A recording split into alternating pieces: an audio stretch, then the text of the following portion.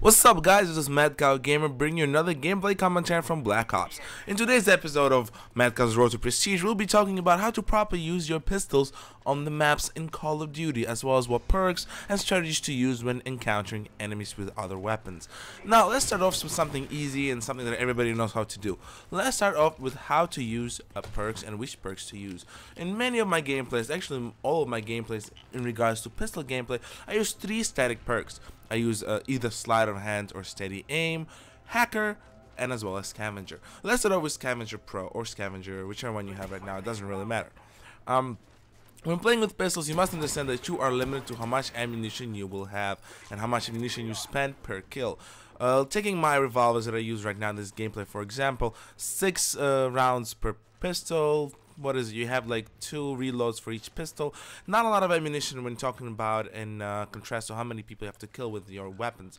Usually it takes a drum of each to kill an opponent, assuming you're not going to miss a shot. So you're going to have pretty much 2 or 3, most 4 kills in your weapon before you have to replenish it once more. Yes, you sacrifice your ghost ability and sneaking ability when you're playing with dual pistols, especially revolvers, but you do gain something else. You gain a static amount of ammunition, not static, fluid amount of ammunition that goes into you with every single kill.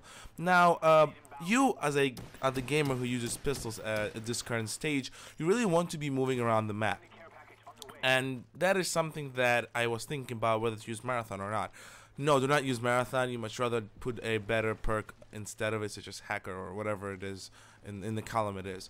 The next thing that I wanted to bring up is obviously Hacker Pro and Hacker.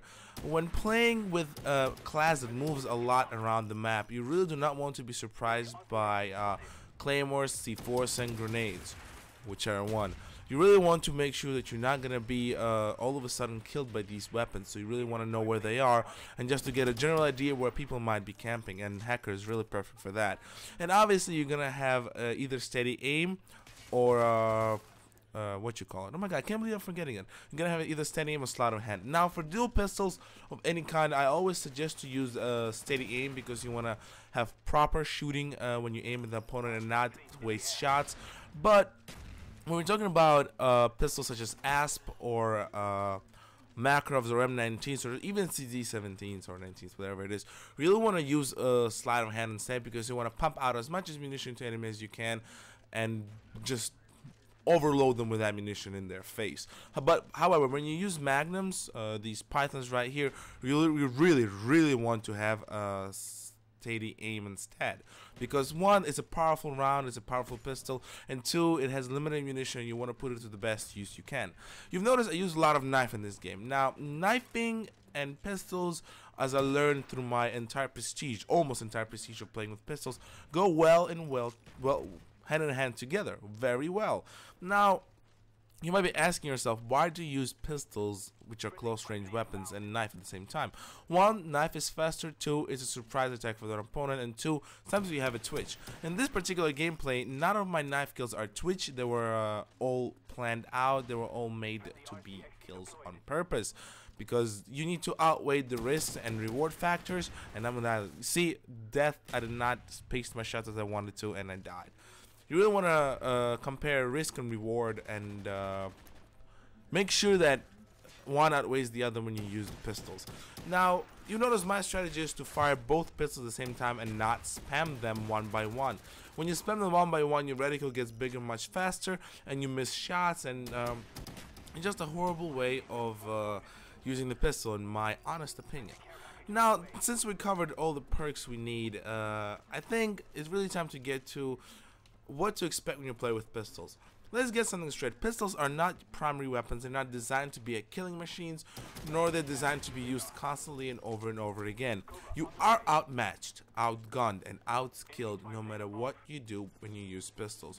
When you use these weapons, you will die most of the time if you're not careful and not using proper strategy, because some weapons have much faster loading speed. The perks they use also affect the weapons. I mean, AK-74U is gonna just dominate you in close range as well as other weapons. So what you have to really do is to put them to the best use you can, and always get a drop on the enemy at least.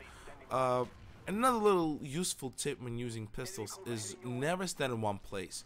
Pistols are not a camping tool, they are a moving tool. You have to strafe, you have to move, you cannot stand in one place if you want to be effective. You are running around, you're made to run around, you're lighter with pistols on, you have faster firing speed. Those are the advantages that you have in playing with pistols. You also really want to try and get headshots. However, getting headshots is definitely not your primary priority, it's just a nice thing to do. Always try to aim over the neck area or abdominal area, never just aim for the head unless you know for a fact you're gonna get a shot, and with pistols you never know. When playing games like this, the maps are extremely important. Maps such as WMD, let's say Array, and other big maps are extremely bad for you. One is because they're extremely huge and you do not have as much as of a killing capacity as you have in the smaller maps. For example, like this map, lots of corners, lots of tight turns, very easy to surprise your enemies, very easy to kill them. On maps like WMD and Array, where it's open area with a lot of sniping positions, you are outmatched and outgunned, as I stated before. But you can still do very well. I had some extremely nice games on those maps before, but it required a lot of work. And the last thing I would like to mention that I can think of right now is self-control. Do not get frustrated. Do not act out of anger. Be tactical and think straight. And there you go. Nice kill. Make sure you're controlling yourself, because once you go out of your controlling sphere, you're just gonna lose. This was Madcow bringing you some tips and tricks on how to use pistols. Hope you enjoyed it. Peace out. Make sure to comment. Later.